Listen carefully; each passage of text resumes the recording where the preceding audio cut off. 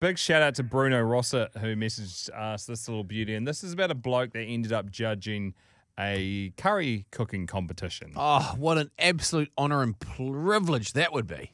Judge number 3 for this particular year was an inexperienced food critic named Frank who was visiting from America. Go, Frank. So this is what Frank had to say. Recently, I was honoured to be selected as a judge at a curry cook-off. The original person called in sick at the last moment, and I happened to be standing there at the judges' table asking for directions to the beer garden when the call came in. I was assured by the other 2 judges, Natal Indians, that the curry wouldn't be all that spicy, and besides, they told me I could have free beer during the tasting, so I accepted. There's a win.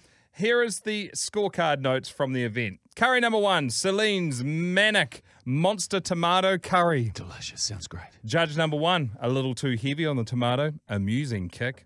Judge number 2, nice and smooth tomato flavour. Very mild. Judge number 3, Frank. Holy shit. What the hell is this stuff? You could remove dried paint from your driveway. It took me 2 beers to put the flames out. I hope that's not the worst one. These people are crazy. The others called it mild. Curry number 2, Phoenix Barbecue Chicken Curry. Judge number 1, smoky with a hint of chicken, slight chili tang. Judge number 2, exciting barbecue flavour, needs more peppers to be taken seriously. Frank. Judge number 3, keep this out of the reach of children. I'm not sure what I'm supposed to taste besides pain. I had to wave off 2 people who wanted to give me the Heimlich maneuver. They had to rush in more beer when they saw the look on my face. Curry number 3. Shamila's famous burn down the garage curry. I'm in for this. Judge number 1. Excellent firehouse curry. Great kick. Judge number 2, a bit salty, good use of chili peppers. Judge number 3, call 911. I've located the uranium pill. My nose feels like I've been snorting drain cleaner. Everyone knows the routine by now. Get me more beer before I ignite. Barmaid pounded me on the back and now my backbone is in the front part of my chest. I'm getting pissed from all this beer. Chili number 4. Oh, God. Baboo's Black Magic Bean Curry. Let's go, Baboo. Judge number 1, the black bean curry with almost no spice. Disappointing. Just massively disappointing. Judge number 2, hint of lime in the black beans. Good side dish for fish or other mild foods. Not much of a curry. Judge number 3, Frank's back.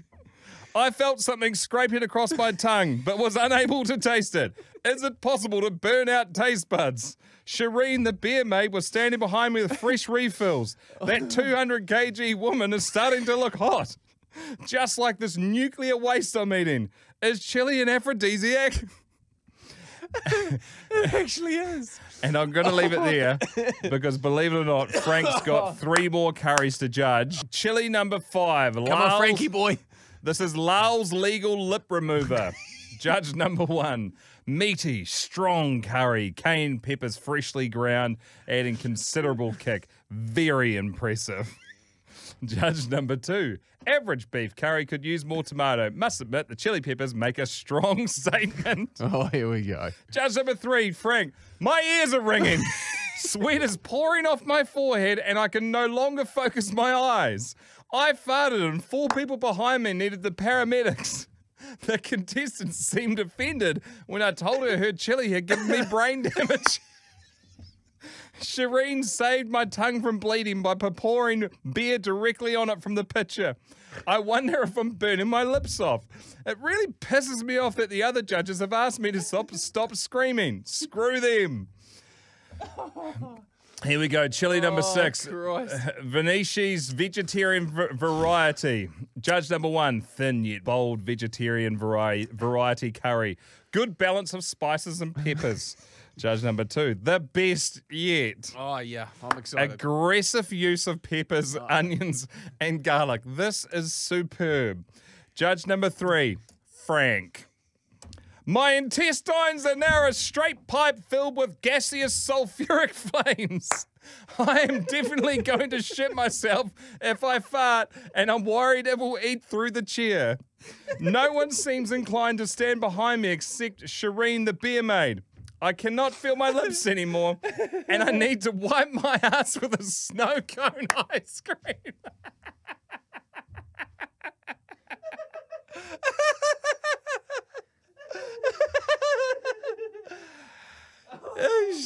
Chili number 7, Selena's mother-in-law's tongue curry.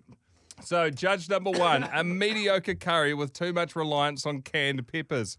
Judge number 2, ho-hum tastes as if the chef literally threw in a can of chili peppers at the last moment. I should take note of at this stage, I'm worried about judge number 3. He appears to be in a bit of distress as he is cursing uncontrollably. Judge number 3, Frank. If you put a grenade in my mouth and pulled the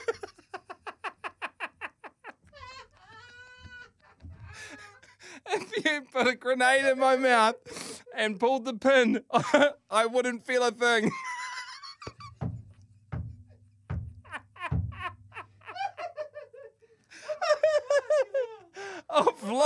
I have now lost the sight in one eye.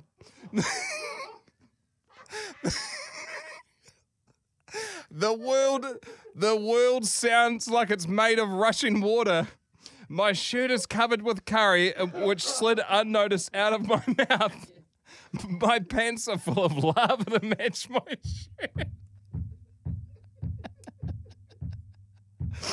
At least during the autopsy, they'll know what killed me.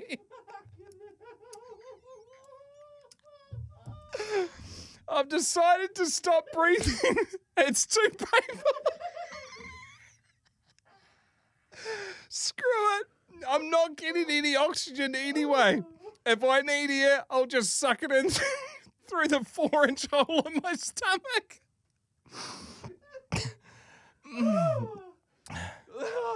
Chili number 8. Nadu's toenail curling curry. Judge number 1. The perfect ending. This is a nice blend curry, not too bold, but spicy enough to declare its existence. Judge number 2. This final entry is good. It's a balanced curry, neither mild nor hot. Sorry to see that most of it was lost when judge number 3 farted, passed out, fell over and pulled the curry pot down onto himself. Not sure if he's going to make it. The poor man, I wonder how he would have gone if there was actual hot curries in this contest.